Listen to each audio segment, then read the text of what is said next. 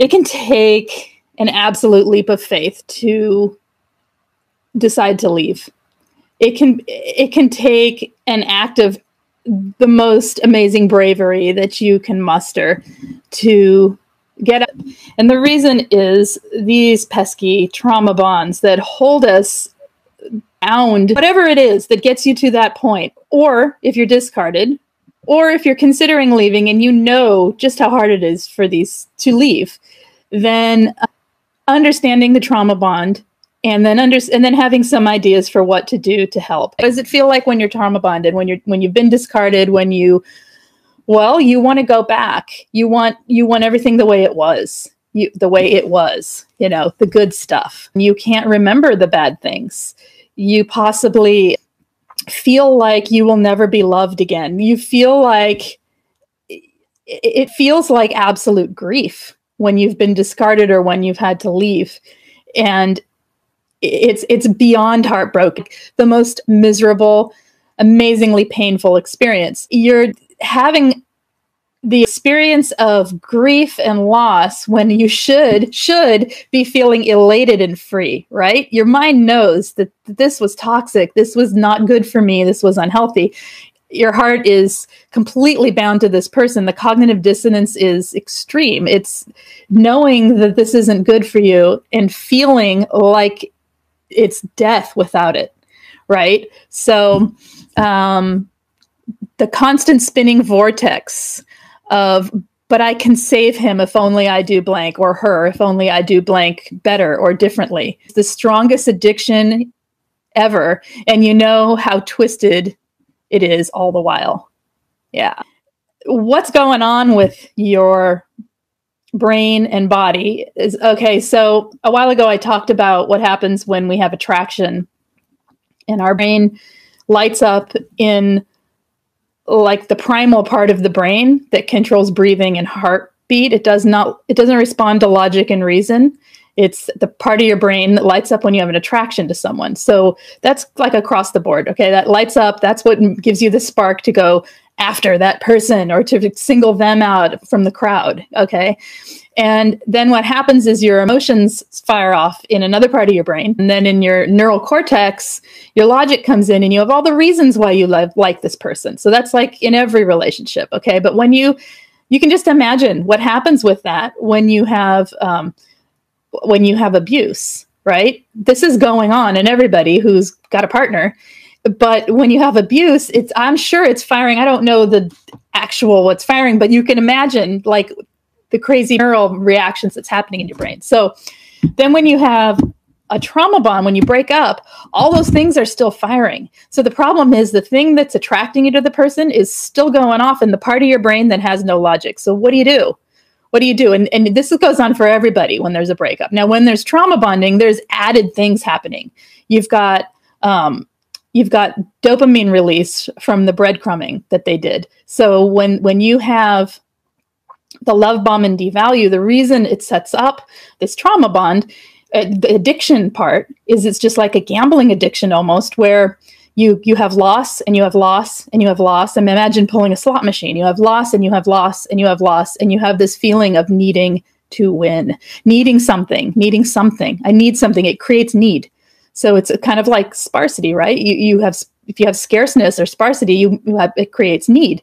Well, the narcissist will set up this with the devaluing and the silent treatments and all that horrible stuff. And then when they give you a love bombing or an ounce of breadcrumbing, even, it surges your body with dopamine. So when that happens, then you get where that dopamine feels so good that you need more of it. Well, that cycle is addictive. So when they're gone, it's like the ultimate silent treatment. Okay. You're left with this dopamine need. Okay. So you've got that going on. You've got your brain firing like anyone else who has a breakup, where it's still in this part of your brain that has no logic going, I'm so attracted to them, I need them so much, right? So you can see where this is not easy stuff. So you've got to override it with a whole lot of logic, a whole lot of self-care, and implement a whole lot of, we don't have to, I say gotta, but it's useful to, let's put it that way. It's useful to, and it helps you move through it a little smoother. regardless of what's happening, you feel terrible. You feel like you can't get out of bed. You might feel like you are, like the world, it's like nothing matters. You might feel like the only thing that matters is getting them back. You might be so obsessed with getting them back, even though you don't want them back and you shouldn't have them back. You might know you don't want to contact them at all, ever. You don't even want them, but the urge to contact them comes over you like crazy and you feel like you can't stop it. So what can you do? Number one is acceptance that this is what it is and it is toxic. You have to accept that the person that was abusive to you was actually abusive to you. You have to accept, even if you have doubts, that a person can have no empathy. You have to accept that the patterns they set up in the relationship are their patterns. They were their choices. And that has nothing to do with you or what you could have done differently, but that this is the patterns that they repeat in their own relationships in their life. And that's them. They are who they are. And doubt's going to creep in, but you have to hold on to the fact that that isn't a relationship you want in your life and you can't change them. Okay. And the relationship was toxic. You just have to, there's a point where acceptance is kind of critical. If you can't accept it, things to do are some things like writing a list of the abuse down. That's always recommended, so that you have something tangible to go back and look at that is a reminder. And, support groups help with that too, because then you have validation from other people. So number two, self-care. Self-care. Can't say it enough. It's number two for a reason. It actually should be number one. So what does self-care look like? It looks like different things at different points in your life. It's taking care of yourself in exactly where you are. So if you can't get out of bed, take a nap. If you can't get out of bed and you can't do anything and it's only been like 2 or 3 days or something and you're just feeling grief, let yourself cry. Let yourself lay there, watch Netflix in bed, whatever you need to do. That's self-care at that point. At a certain point, you got to get up, right? So what do? You take a shower. Now, don't just hop in the shower and, use the shower as a time to take care of yourself. Anything you do for yourself is self-care. So half the time we miss out on opportunities to show ourselves care because we're not paying any attention to the thing we're doing for ourselves, right? We're taking ourselves for granted. And the whole point is we've been taken for granted too long. And we have to learn to have some self-worth. And the only way to find that is through oneself. It's all about how you take care of yourself, okay? So make sure you eat, talk to people, take walks, cuddle a pet or a pillow, anything that makes you feel comforted and nurtured when you are going through trauma bonding is useful. If you're at a little further along and the trauma bonding is still there and you're maybe like at the point where you want to contact them all the time, but the rest of it's okay in your day, like you're functioning, but you just really want to contact them, self-care might be finding a class to take or something to take the focus off of the abuser and put it onto yourself. Okay, I could go on and on and on about self-care for hours. And I have a coaching group just for self-care. And it's amazing to watch people go through that and start to change their lives. So it's something I could talk about forever, but I'm going to stop and we're going to move on. So another thing that needs to happen is you have to realize you're grieving. Okay. This is a traumatic situation and it's grief and it's a loss. So you got to feel what you need to feel. We can't be afraid of our feelings and try and hide from them. We have to allow the grief that is whatever you're feeling, you have to allow it. And at the same time, back to that self-care and nurture yourself through it. And that can mean calling a friend. It can mean journaling. It can mean anything that gets you to where you're allowed to express what you feel and feel what you feel without judging yourself or having anyone else judge you. So don't go to people who are going to tell you, just get over it, things like that. That's not validating. It's not useful in the situation. If someone does that, just say thank you and walk away, but there are people who will validate you out there in support groups, coaching, whatever you need. So make sure that you are taking care of yourself and nurturing yourself. You know yourself better than anyone, and you know the types of things. And if you don't, then this is a great place to discover and a great way to use this pain. Okay, if you don't know yourself well enough to know what nurtures you, time to find out.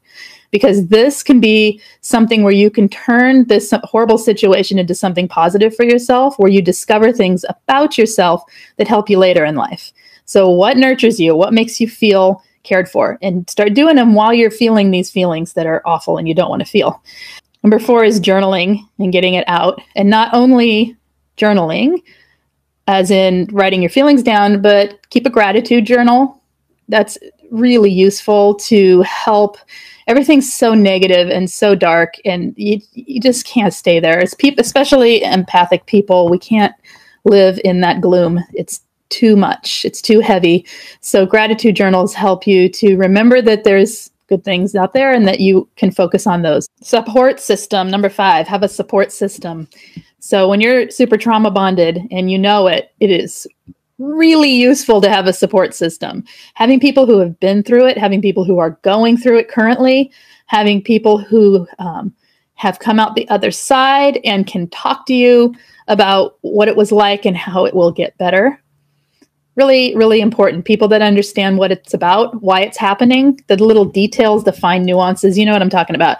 So, groups like SPAN, therapist, coaching, I have a coaching group just for that purpose. It's all really validating. I wouldn't say friends and family in this case, unless they've been through it. Going to people who have not been through this, the likelihood of them understanding it's pretty low. Sometimes they will, and that's great. But the problem is if you don't feel understood, we're so vulnerable when we're in this position. We need so much validation. We need to experience being heard and being understood, even when we're saying things that really do sound a little crazy to some people. Like, why would you want to go back to them? People will like, what? They don't get it. Okay, so finding a support group of people that actually get it is really useful. So know it gets better. You're just going to have to take my word on this one. It does get better, okay? Or I wouldn't be giggling at you here a little bit. Seriously, it gets better. It does. Know that it gets better and that you actually can grow from this experience. All of these things I'm saying here, if you try even 1 or 2, you will find that you have more self-awareness, have more self-respect. These are not just Band-Aids. These are actually kind of life hacks, really. These are ways to go, in my opinion, ways to go about making change in your life for your future. Number 1, so that you can lead a fulfilling life. And number 2, so that you can build resistance against anyone coming in and trying to take these things away from you again. 1 is important. Bring the focus to yourself as much as possible. Okay? Build your own life. Build your own life on the inside too. Right? And what I mean by that is the focus, the drive and the desire to focus on, but they this, what about them? How come the narcissist does this? How come they do that? Super important to understand what you went through and who they are and what it's all about and what gaslighting is, and have your own examples. It's really important to get all of the info, right? The discovering and understanding is really, really important, but you also have to discover and understand about yourself. And the more you take your focus off of them and start placing it on yourself, the less these trauma bonds have a hold. And people always want to go back. I can't tell. I mean, it's partially why I created the groups, the coaching groups for it, because sometimes it can help to talk to someone and have them say, okay, now what about you?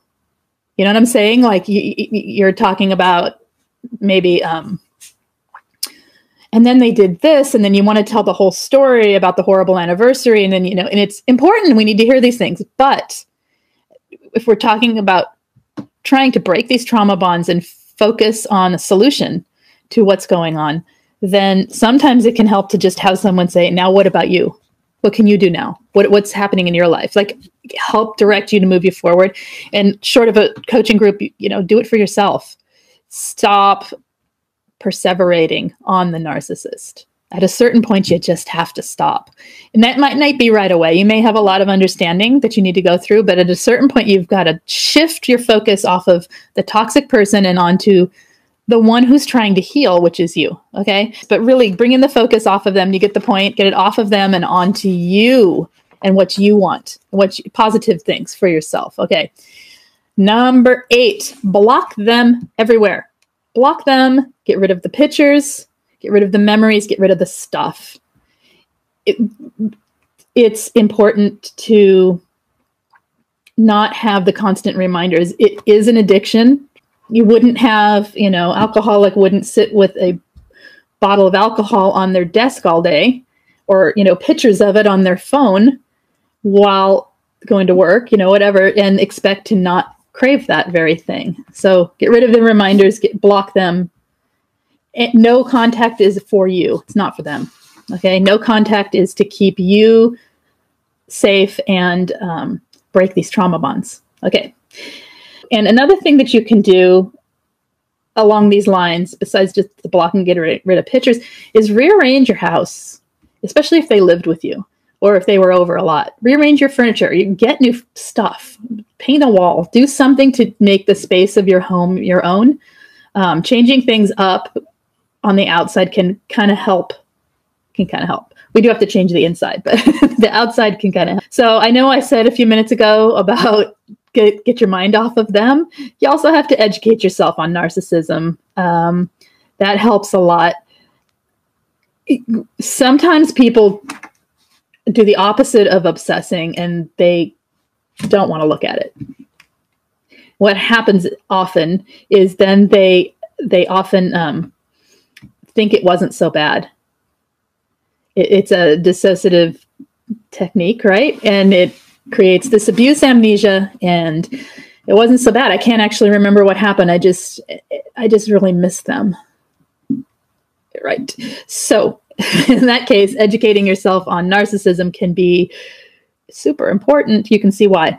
And when that happens, triggers will start to happen. Allow those triggers. Those triggers are they are waking up your feelings, and they're showing you truths. Okay. It's uncomfortable, but if you're a person that checks out and doesn't want to look at it and is feeling like you are like, I miss them, everything's okay, it'll be okay, that's when you got to educate yourself more and more on the things that they're doing. Realize that a person without empathy won't change, and that their method of communication and their method of relationship is toxic.